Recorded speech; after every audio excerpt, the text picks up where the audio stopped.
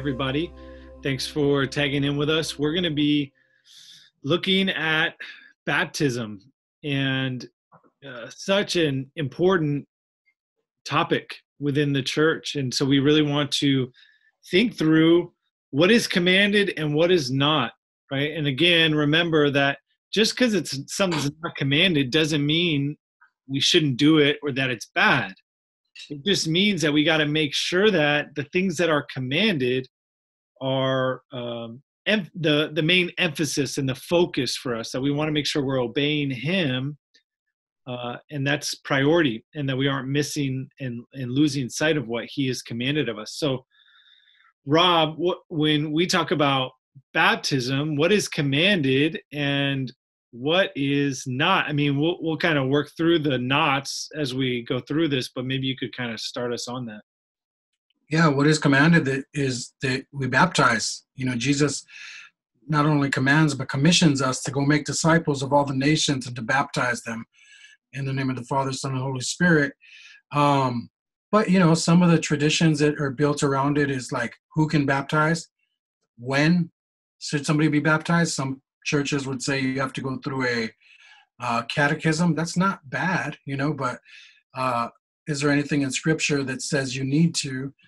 So when should you get baptized? Some people would say, the Ethiopian eunuch, they'll use that text and say, hey, immediately he was baptized. Others would say, no, that's not the way it should happen. But how baptism happens, what's said at the baptism, the wording, do you baptize in the name of the Father, Son, Holy Spirit, like Jesus said, or do you kind of like Book of Acts, see baptize in the name of Jesus? A whole bunch of debates around this stuff, and I think sometimes even the sinner's prayer. Maybe you could talk about that a little bit, Sean. Yeah, Rob and I, before this video, we were just chatting a bit about how it seems like the sinner's prayer can oftentimes take the place of baptism, right? You look at in Acts 2, just to read it, Peter's preaching, and, they ask him, what should we do? And Peter says, verse 38, repent and be baptized, every one of you, in the name of Jesus Christ, for the forgiveness of your sins, and you will receive the gift of the Holy Spirit.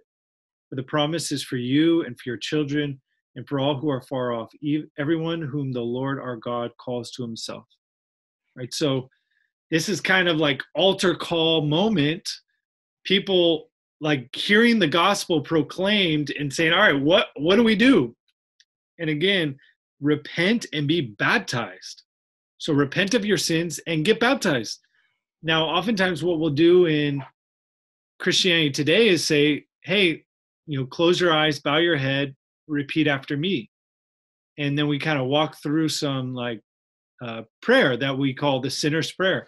When I was a new Christian, I assumed that this was in the Bible somewhere because it got talked about so much. But then I started to notice that each time somebody led the sinner's prayer, it was kind of different.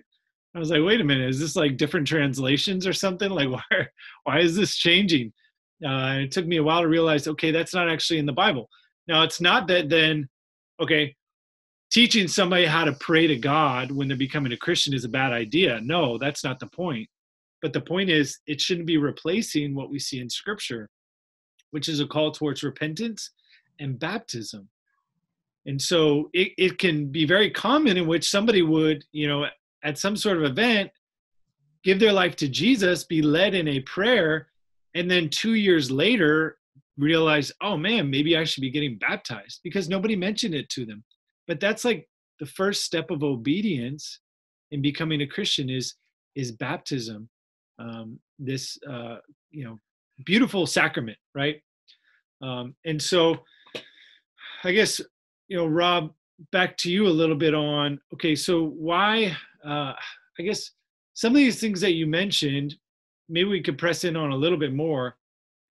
Some of these things are felt to be a really big deal. I remember also as a young guy in ministry, I remember asking a question to my superior in ministry, like, hey, why is it that only pastors are allowed to baptize? Like, can other people baptize? And I remember this person looking at me like, dude, you're about to be like stepping outside of orthodoxy. Like, what do you, be quiet? Like, don't dare ask that question again.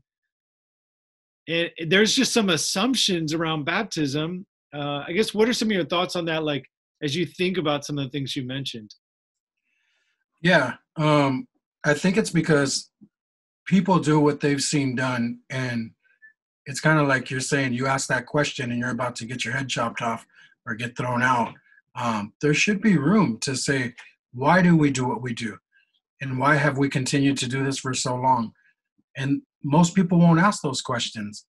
But for us, we don't see anything in scripture that says that, Sean, you wouldn't be able to baptize somebody, And so whoever's discipling in We're Church and leads somebody to the Lord, that's probably who's going to baptize that person.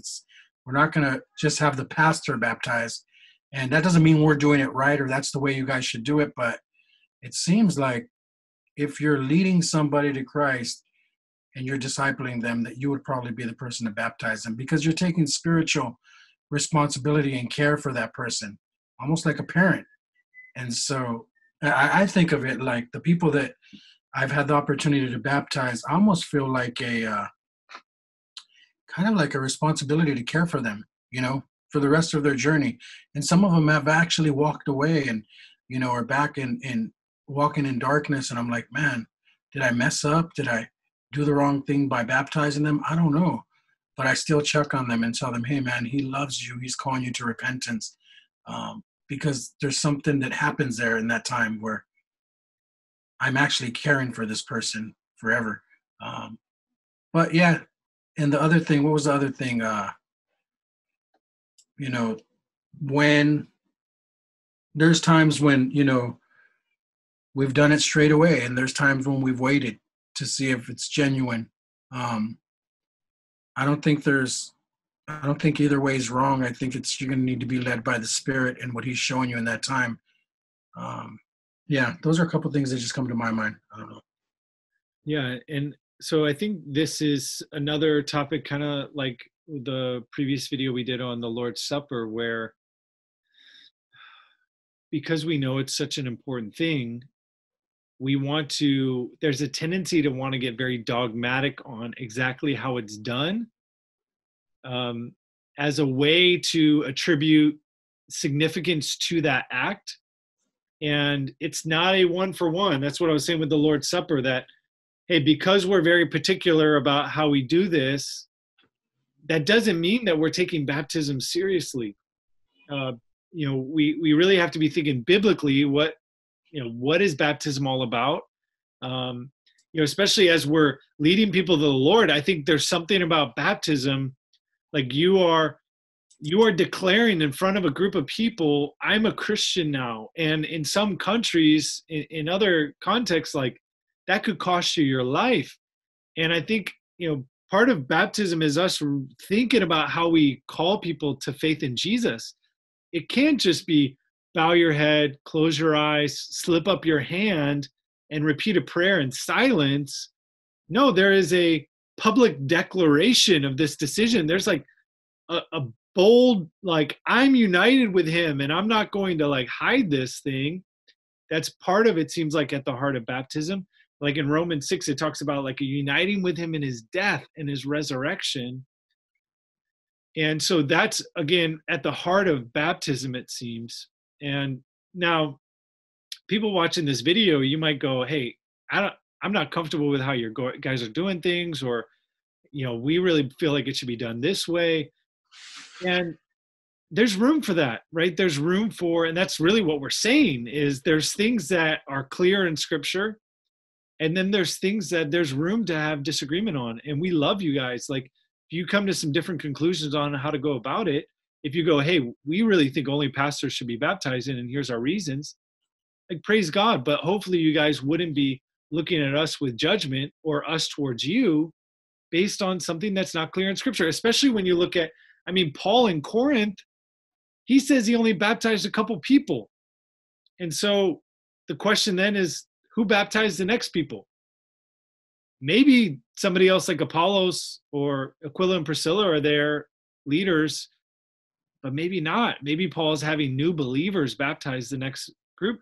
It's there's some assumptions we made about baptism and what it's supposed to look like that might not be actually very biblical. And so we got to be careful that we're not elevating those things. So Rob, any final thoughts on this topic? Yeah, just kind of what you're hitting on already. How much division has happened in the church because we feel like we have it figured out. You know, when we land in a certain place, there's so many different denominations, there's so many different ideas that everybody thinks they're right. But one of the things that Jesus prayed for was unity in the body, and it's sad. I really believe it breaks God's heart when we start fighting and devouring each other. You know, because Scripture says we'll be destroyed by one another. So we have to be careful not to. Again, what Sean's saying is, let's not judge each other in this, but I know that there's freedom to do things differently.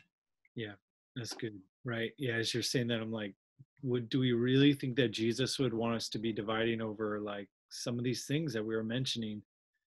Some people maybe do think that Jesus would want us to be dividing over that. It just doesn't seem like it. Like there are things that we will divide over, and they're majors. They're things that are like super clear in Scripture. But things that aren't clear in Scripture, gosh, we got to be so careful, because it can, it's like in 1 Corinthians, don't go beyond what's written. There's this like pride and puffing up that happens when we go beyond what's written and we come up with our own ideas and get dogmatic on those things. Cool. Well, yeah, thanks, Rob. And thank you guys for joining in with us. Hope it was helpful. And we'll see you next time.